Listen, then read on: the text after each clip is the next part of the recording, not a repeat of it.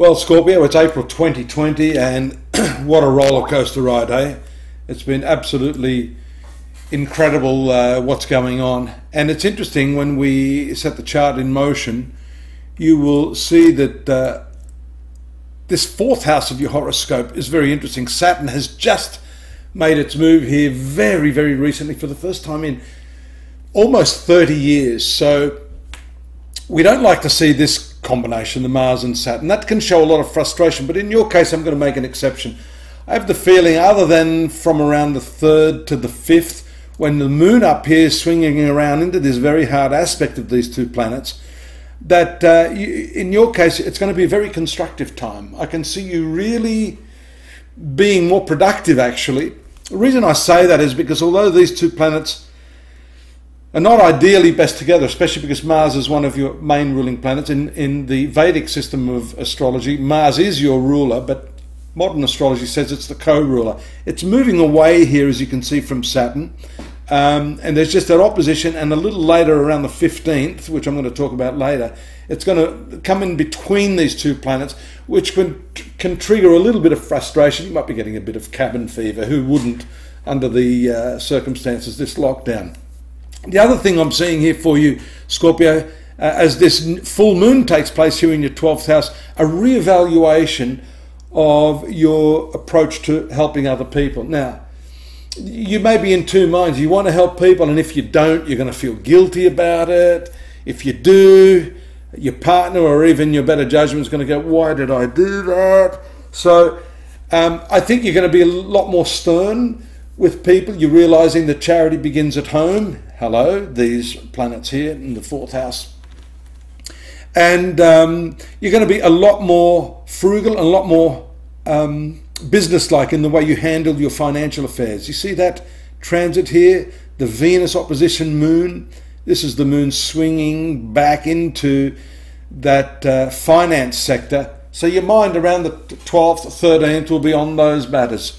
As it exits this 2nd house, on the 13th and 14th, I think a whole new energetic is going to emerge here. Your mind will be tempted to go back to the past. I don't want you to do that, but it may be difficult, because my feeling is, you see it here moving into this conjunction of Jupiter and Pluto. Be careful not to try to exert too much power, force, or impose your powerful personality on others. This is the 3rd house in your thinking. You see here the Jupiter, Pluto, and then the moon moves into this area I told you around the 15th or 16th of the frustrating Mars-Saturn midpoint.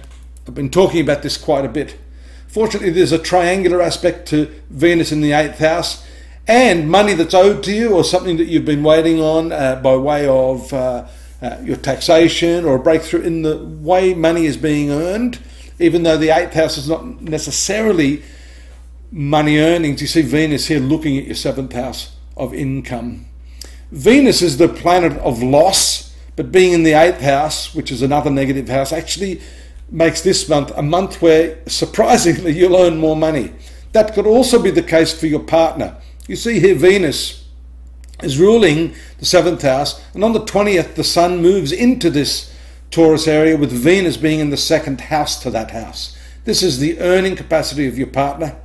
Some unusual occurrences take place in your marriage or your business partnerships during this period of the month. That's going to be much more highlighted after the conjunction of Mercury here in the 6th house, which is your service house, health, and day-to-day planning. You see, what I mean by this is on the 23rd, the moon enters right there, 23rd, the new moon phase next to Uranus. So something may happen. Either your partner may decide on a new course of action that could take you by surprise, or you may decide to take a new course of action, and that may surprise not just her or him, but it may surprise yourself, because this would come from left of field. It's a really interesting month. There's the moon taking its new moon vitality into the 8th house. So here, these first few days after the new moon, 26, 27, look at this love aspect here. Moon and Venus are always going to bring out that flavour of intimacy being in the 8th house. And I think that's a sweet combination, all notwithstanding the debilitation of, what am I talking about? The 8th house, which is what we call an accidental debilitation, because the 8th house is the natural house of Scorpio. So you might want to communicate, but you may not get the breakthrough that you're looking for immediately. I would persist. And it shows us there on the very last day or two of the month, a return to that ascending node, the karma point in your horoscope, indicating, and there in the 9th house, which is your belief systems, your spirituality, a way forward rather than trying to rely on your speech and your communication, the written word.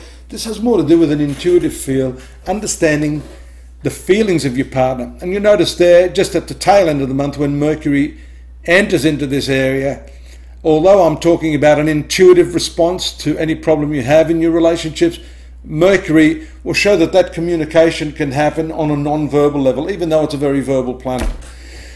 Take a look at the new look, astrology.com.au site. I'm really proud of it. It's taken me ages. The last 4 years has cost me $250,000, folks. Yes, it is a social welfare program for you.